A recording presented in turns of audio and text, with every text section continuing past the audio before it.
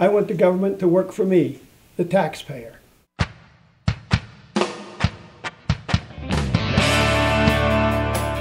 your hands together for the next President of the United States, Mr. Herman Cain. He's a true son of the South, born and raised the American way. Well, his dad left the farm with just the clothes on his back, but he raised some cane and he never looked back. Herman Cain, oh Herman Cain. I was speaking at tea parties before it was cool. When people ask me about the Tea Party, they ask me, is it about color? And I said, yes, it is. And it's about red, white, and blue. The liberals want us to believe that we cannot do this. My father was a barber, a janitor, and a chauffeur. The only kind of equity that he had when he walked off of that farm, sweat equity, and he achieved his American dreams. Seems like things are kind of upside down. Joker, you someone to turn around. Herman Cain, he's done it before, he can do it again. This train's coming to town like a hurricane. Herman Cain, get on board, get on board the Herman Cain train. Get on board. When I became president and CEO of Godfather's Pizza, it was supposed to go bankrupt, but I didn't get the memo. We turned it around with common sense business principles, and we can turn this country around the same way.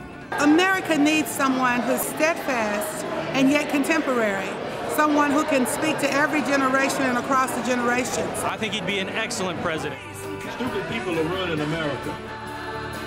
As long as you understand that 2 + 2 = 4, you can make it in corporate America and you can make it in government. We don't have leaders who understand that 2 + 2 should equal 4. Remember, this presidential candidate can count.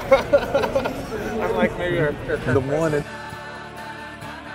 Give the American people more of their money in order to stimulate the economy, not to the government. You see, I left that Democrat plantation a long time ago, and I ain't going back. Thank you, Mr. Cain. We love you.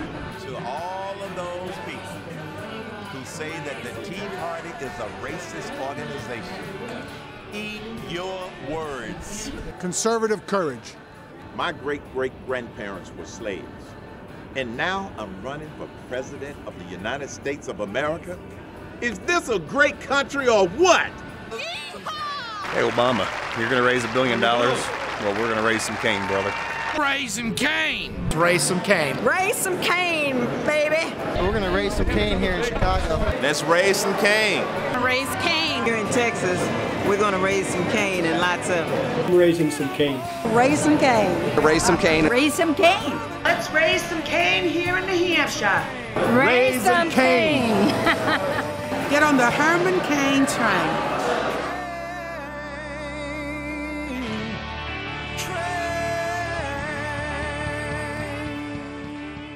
success is a journey, not a destination.